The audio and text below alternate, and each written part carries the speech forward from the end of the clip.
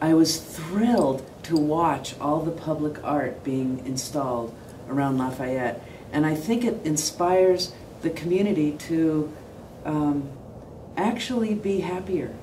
I think it makes for a happy community. The notion that art is a non-essential item, and art is part of the human condition. You have never through history or prehistory had a time when there was not art. Art is very much part of the human condition. Funding is huge. It allows funding for a project like this. More people will see more artwork. Some people won't look at it. Some people will in a year from now, they will never remember that a moose stood in front of Mojo's.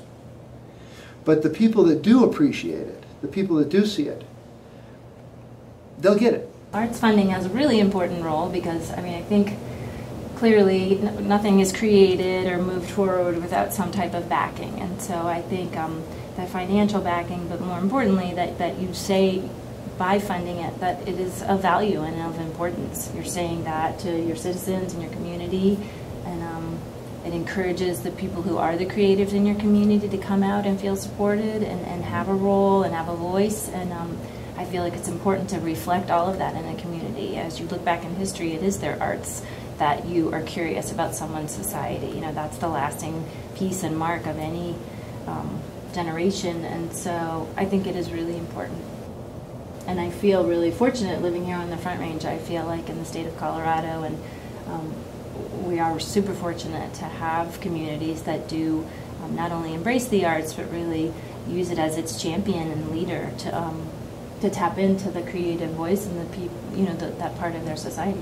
And let that creative voice grow. Funding, public funding especially, is a statement of support, community-based, and you know, it grows the arts, it flourishes it. Art Street wouldn't have those pieces otherwise.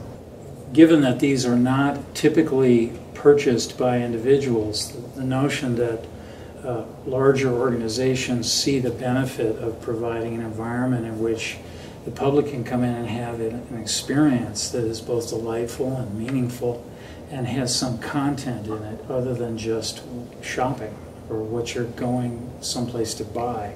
I think if we're decorating our environments so as they just merely become an extension of the economic process, what we do is we lose the delight and we lose the feeling that this is the best day for you right here. And small towns or municipalities really can have this kind of impact on understanding that you don't just want people to come to your town, you want them to have a good day.